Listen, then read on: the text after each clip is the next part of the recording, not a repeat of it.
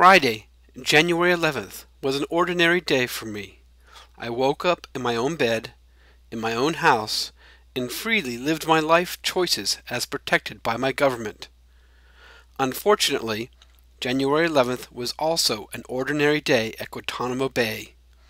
Alleged war criminals were being held without trial, without even the minimum of Geneva POW rights, having to endure humiliating acts, solitary confinement, temperature extremes, and forced positions, according to the International Red Cross. And that's the rosy picture. A darker picture is painted by actual detainees that have been released. First reported here by Draxter Dupre. What happens behind these barbed wires?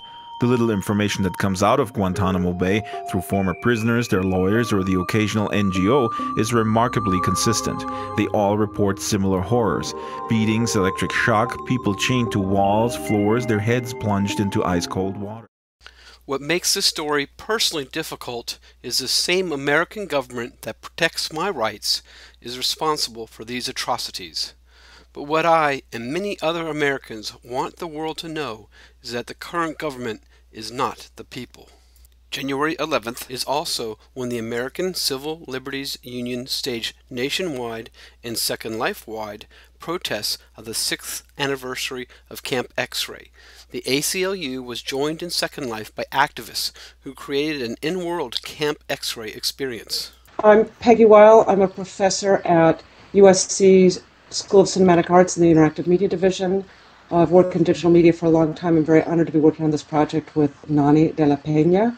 I'm Nani de la Peña. I'm a writer, filmmaker, and one of the co-creators of Gone Gitmo. Gone Gitmo was designed to bring awareness to issues of habeas corpus. I received a telephone call from my son. Dad, I have been arrested.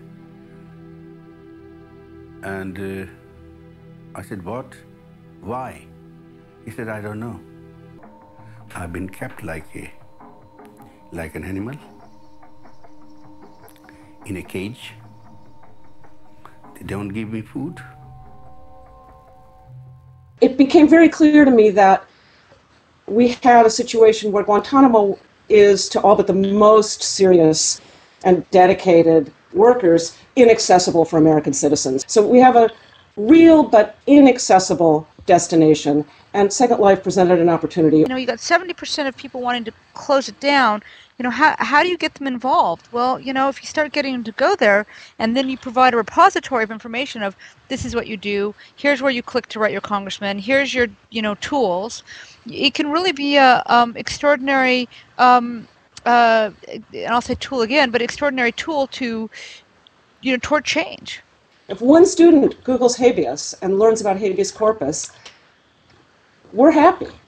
And, you know, to go through that and actually kind of put your, you know, to be detained, even however briefly, it gives some sense of, you know, what that really means. And that's kind of our goal. Like, get people thinking about it, get them learning about it, get them really recognizing that this is, you know, this is an inexcusable thing that this country has done, and we need to stop it. We need to stop it now. We need to take the country back, you know, because this is not what our Constitution says. It's not what most Americans believe in. This is Lucian Franciosa, Life for You News, saying, regardless of your politics, without habeas corpus, what are we?